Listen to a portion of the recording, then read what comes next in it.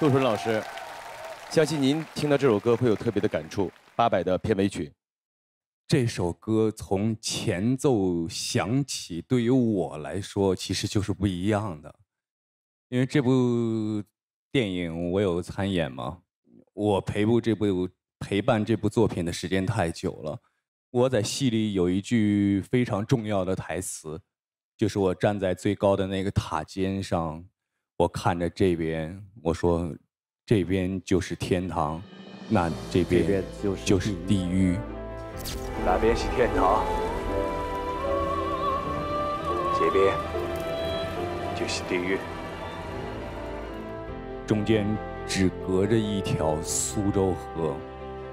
这是在战争的历史上很特殊的一场战争，因为是唯一一场带观众的战争。快点快！你们想不想听到？怎么就不懂了啦？爸，我来提出来。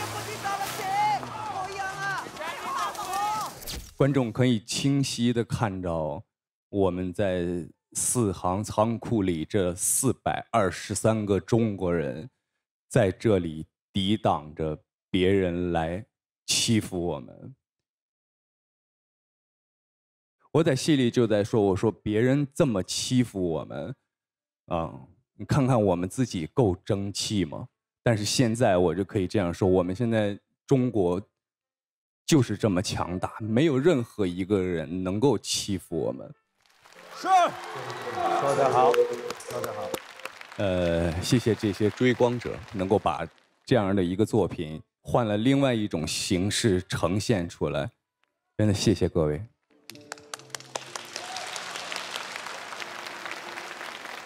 就是为我们付出那么多的那些英雄，那些默默无闻的，可能真的我们叫不上名字的人，他们所打下的这一片江山，总觉得那段历史很远，但是其实仅仅几十年而已。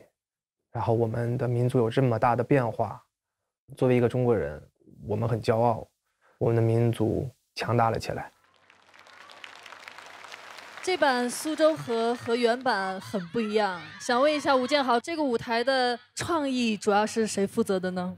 舞台的创意其实，一开始来讲这个主题的时候呢，龙哥就写了一个一两页的台本出来，然后就整个把感觉天堂与地狱的那种战争跟和平的那种主题就写出来。那其他人还负责了哪些工作呢？九溪他负责 rap 的部分，写 rap 中文 rap 的词，其实很感动，因为九溪写的这段 rap 里面有很多我们所有人都感受到的。我们生在和平盛世，我们希望世界是和平的，所以有那句“踏我疆土，踏我疆土，我必复国”。哇，太棒，真的太棒！想说一下，其实我的姥爷、我外公是老兵。然后我知道他们是本身我姥爷在一个工厂里上班，然后他是会开汽车，然后当时我妈给我讲，就是我太奶是不可能去让他去的，结果我姥爷就是偷偷的自己报了名，然后工厂一共是我妈给我讲去了12个人，回来了6个，然后我觉得我能把这样的故事分享给大家，我觉得要感谢我姥爷，起码他很荣耀。就是我觉得，就是有这样的故事能分享给大家，我觉得我就觉得很。其实，在国家面前，我们每一个中华儿女都会义无反顾。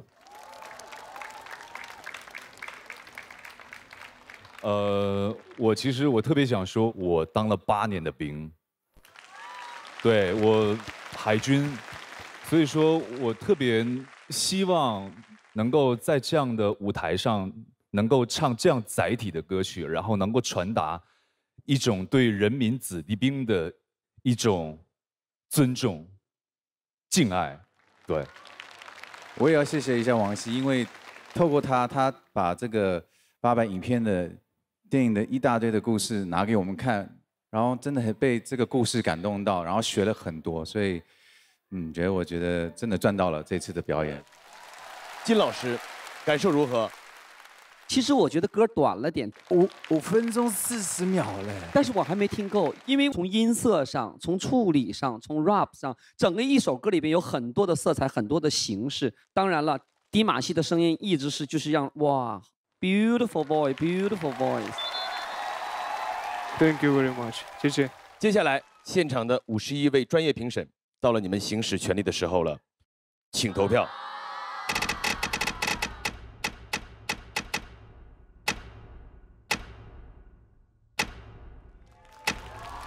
有一个没举，左侧区域25票满票，右侧25盏灯。谢谢谢谢谢谢谢谢。 6倍光速在51位专业评审当中拿到了整整50票。剑所为剑以及6倍光速目前并列第1位。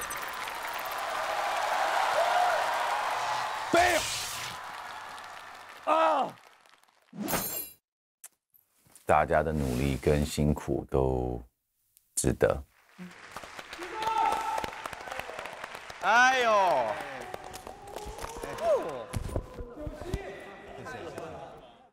我觉得这次你们主题很好，豪哥，我们一直讲我们欢乐颂缺了什么？那看完你们，看完上一个，我就觉得主题就是我们就没有，因为没有主题的东西真的是太过不舒服。因为我懂音乐就好。苏州河啊，就很好看啊，因为人家太明显，跟主题很靠近，我觉得大家都能上一课是好事。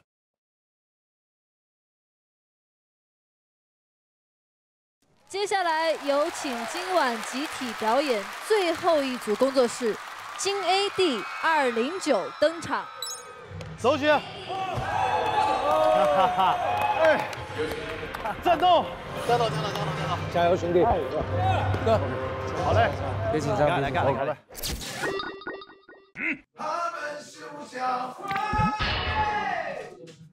C 位，来，怎么我做一个？我这个，你不光我这个，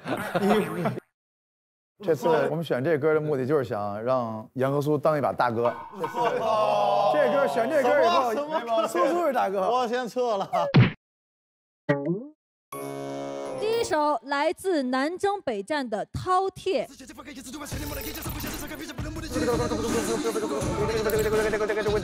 哇，好快！